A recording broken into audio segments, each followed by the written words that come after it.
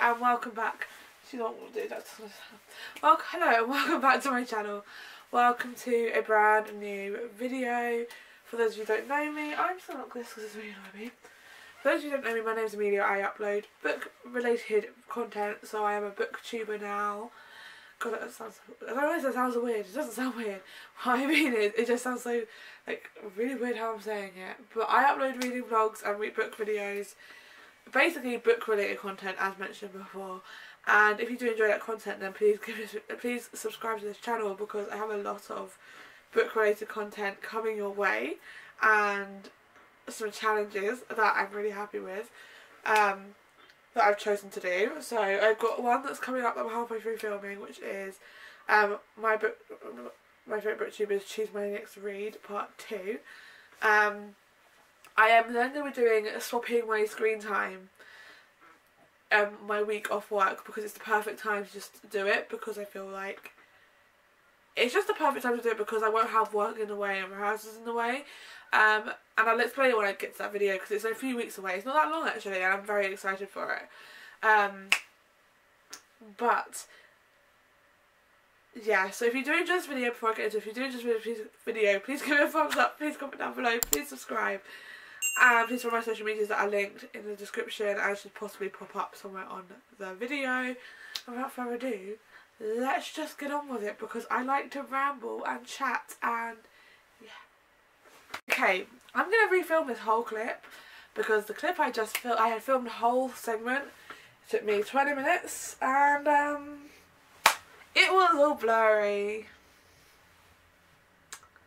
We love focus. Yes, let's start again.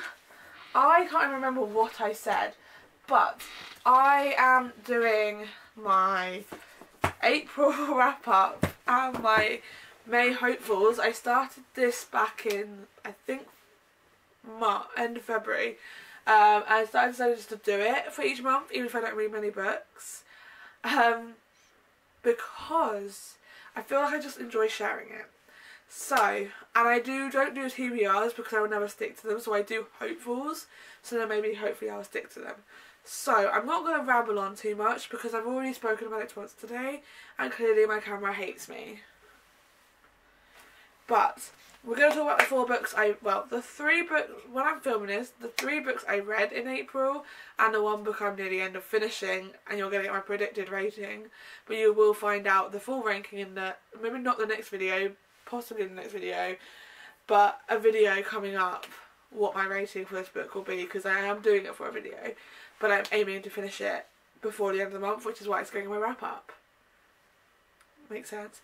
So the first book I read it's not going in any order because I started the other book I'm still reading, but a book I read, and it is in my 24 hours of reading vlog, so if you want to go check that out, it is somewhere on my channel, maybe linked in the card here, I don't know, but is You and Me on Vacation by Emily Henry. My favourite book of hers is Beach Read by far, but this definitely gets close to it, and I rated this a 4-star, which I was surprised in, because the little twist of why Poppy and Alex stopped talking is very naff. Very, I don't even know how to describe it, but it just wasn't great. It wasn't a great, like, reason to stop talking. So I wouldn't say I absolutely loved it. However, that twist. However, I loved the story within it, and the book, and the love story, and like them two together, and watching them grow from each chapter, from the past to the present. I really enjoyed it. So this is a second chance romance kind of book, friends to lovers, and I really enjoyed it. And yeah, so I gave it a 4-star ranking. Emily Henry has not made it my 5-star ranking yet. Maybe Happy Place will, but I can't guarantee. But she did good with this book. Not as good as Beach Read, but good with this book. So yeah. The next one I read is Scarred. This is the second one in the Never After novel series. They do not need to be read together. They're not really, you don't need to read the first book to understand the second book. It is just in the order that I've picked up. You could technically read all of them in different orders and still get an understanding. I read Hooked first, loved it. Read this one, And you can tell by how much I really enjoyed it. I absolutely loved this book. I read this one and gave it a 5-star ranking as well. I just absolutely loved it. I was hooked on it throughout the whole story. I was so eager to know what happened between Tristan, Sarah and Michael, and I just needed to know everything.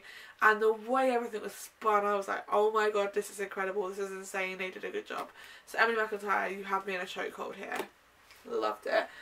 Then I read Ricochet by Krista and Becca Ritchie. This is the second book in the Addicted to Calloway and Calloway Sister series. This is just kind of the story that's happened just after Lo's gone to rehab. Spoiler if you haven't read the first book. And you just get to see more of the sisters interacting with each other. And I really love Daisy and Rose. And I really love Reich and Connor. And it was really nice to see all their kind of like different sides coming involved in the story. And reading about Lily's struggles, it made me feel more connected and I really enjoyed it. So I gave this a 4-star because it definitely deserved it. It was a cute story, a quick and easy read. What more can I say? And then finally to the book that I need a drink. I'm talking.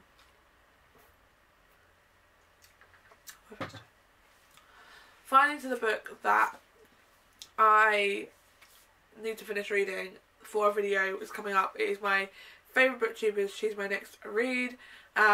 So spoiler, that is coming up very soon. I'm only doing 2 and I'm only on the first book still from it, so it might take a bit of a time, but it'll be up soon.